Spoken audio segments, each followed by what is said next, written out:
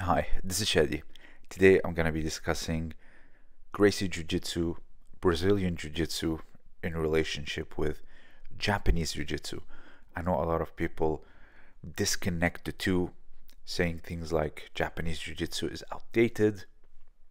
Also, there was no sparring and it's very subpar, and they only did kata with wooden swords and such. And frankly, this is not only inaccurate, but it's historically just ignorant on so many levels, and I will explain why. And once you know why, you will see that Gracie Jiu Jitsu, as well as Brazilian Jiu Jitsu, but more importantly, Gracie Jiu Jitsu has a lot of common traits with old Jiu Jitsu. Now, that's not to say that it's bad or it's good or this is better than this. No, this is simply you have two brothers, Carlos and Elio Gracie, who are a product of their generation, and that's the simple fact. So the thing with old Japanese Jiu-Jitsu, that it had some traits that somewhat in Kodokan either reduced or completely disappeared.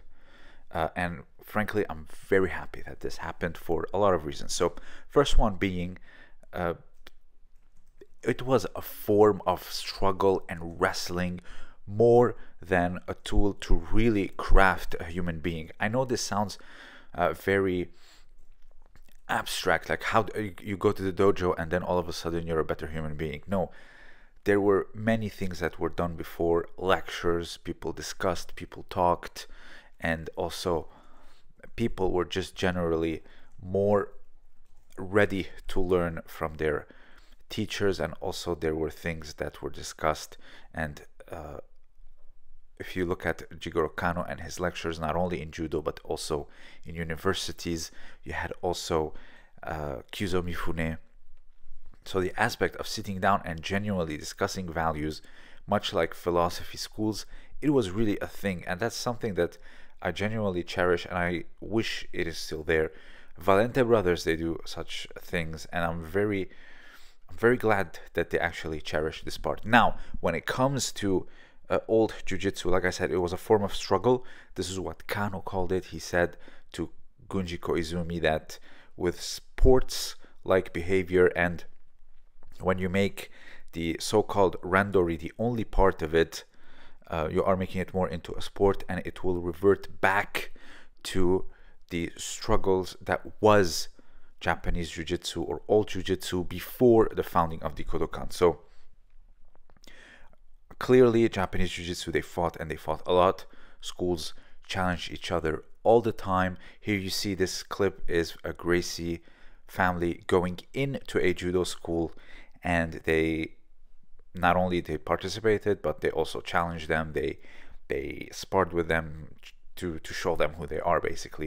You can see the logo on their back, and not only that, they fought other styles as well. So I'm sure many of you are familiar with the phenomenon of dojo yaburi, yaburi mas, or breaking into a dojo. It was a way of going in, challenging, and if you win, you take all the students, basically, because if another school beat me and showed me what they were, I would go with them. And that thing happened a lot back in the old days. So Kano, Jigoro did away with this tradition.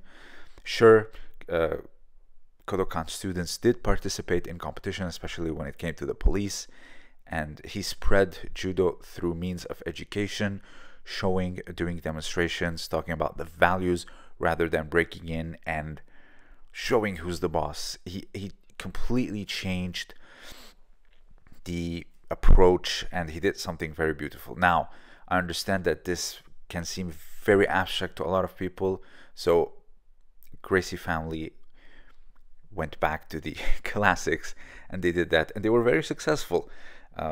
They proved that this art, the expression, or their expression of jiu-jitsu, their school was clearly a good school in terms of other fighting styles and martial arts. All that led to not only Vale Tudo, but also all the way to the UFC in the 90s.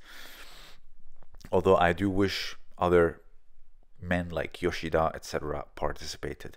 Now, the second thing that was a big priority for Japanese Jiu-Jitsu was self-defense. All their books are randori section and self-defense section, and they were very big on it. The self-defense section was as big, or not, if not bigger, than the randori section, and this is something Gracie Jiu-Jitsu really trains. Any second generation Gracie, be it Hoyler, Helson, etc., they still maintain self-defense practice with resistance and other things like wearing gloves during on the ground, etc., and of course as well as competitive sparring with sport rules.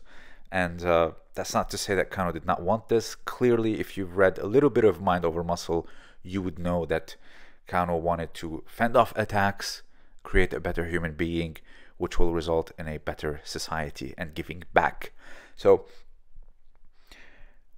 like I said, Carlos and Helio Gracie were a product of their generation, and it clearly shows, and they've maintained a lot of it. Now, the thing that really strikes me as very Japanese Jiu-Jitsu is the lineages. Not only you have the Gracie name, which is very big, and their schools, and a lot of people are proud to be Gracie, Hickson Gracie black belt or whatever. You have also people that are like completely different, like Carlson Gracie black belt. I'm from this academy, and this academy traces its lineage back to Carlson, and they talk about these lineages. It's all like those old Ryuha. Like I'm working on this book, and it will come out soon. And the author dedicates. It's well over 120 years ago that this book was written, and he dedicates a massive section to just the founders and talking about lineages. And the only time I do think about a lineage or I hear about it, it's in the context of Jiu-Jitsu, Gracie Jiu-Jitsu, or any other Jiu-Jitsu school today. They still hold that tradition to a high degree of value. Show me a Kano that competes and he's holding the name high. It doesn't exist. Even Kano himself, not a single medal in his closet, and he had other goals. He was more concerned with education. Sure, he was a technical master, he knew a lot, he sparred a lot, etc., but he had a different mission. His students, on the other hand, did the competitions, they did the demonstrations, they did the presentations on many different levels, not just the going around and beating people up. So in many ways, Gracie Jiu-Jitsu, Brazilian Jiu-Jitsu, whatever, still holds a lot of elements of old Japanese Jiu-Jitsu that are gone in Judo. Some of them, they should not be gone, like the self-defense aspect that Kano clearly wanted to keep, but a lot of things are still present in Gracie Jiu-Jitsu while not in Judo anymore. So, for example, getting a black belt. Every country in the world, you have to go through the federation. There's prerequisites that are lined up. Very common with a lot of countries for the first degree, second degree black belt. You can't just, have those videos where your teacher is surprising you with the black belt and everyone is... No, it doesn't exist. You have to go through prerequisites by the federation, exams.